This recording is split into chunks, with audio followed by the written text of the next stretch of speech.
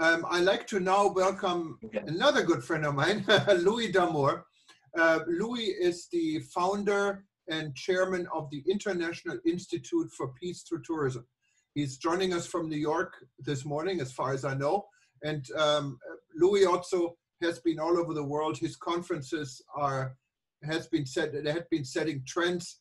I still remember the conference you had in Geneva, where Israel and Palestine shook hands on the stage.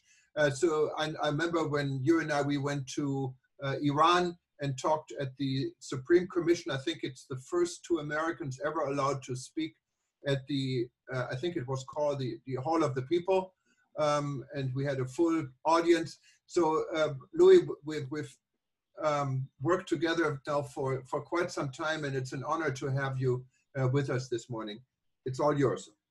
Thomas, thank you very much. Can you hear me? We can hear you fine. Okay, great.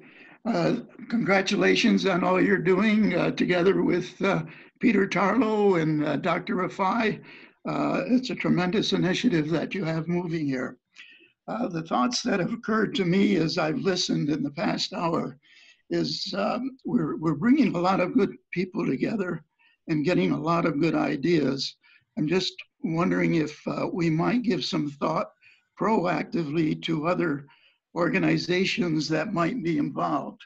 I'm thinking, for example, of Skoll International, which has... Louis, if I can just interrupt you here real quick. Skoll International, I just talked to the president yesterday from New Zealand, and they joined actually our initiative together, and I forgot to mention this in the beginning, also with the Resilient Global Resilient project from Minister Bartlett, and we have Lloyd actually from Jamaica later on introducing it. So just for your info, excellent. This is brand new. We haven't announced it yet. Excellent. That's great, Thomas. And the other thought is I've begun to put together, particularly now related to your Project Hope in Africa, a list of African academics that might become involved in the training initiatives as we move forward in Africa. And then this could be extended globally with the collaboration of people like Jafar Jafari and Don Hawkins. The other thought is the young people have increasingly shown a lot of creativity, not just in tourism, but generally with regards to global issues, including climate change.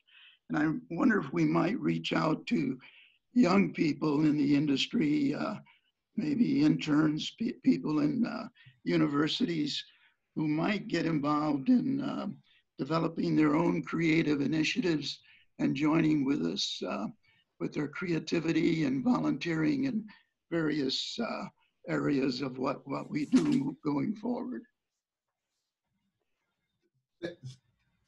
Thank you very much, Louis. And again, it's great to have you on the team. And whenever there is a crisis in the world, Louis always has been there. And he is always taking a lead with his very well regarded philosophy of peace through tourism. Thanks again. Thank you, Thomas. I like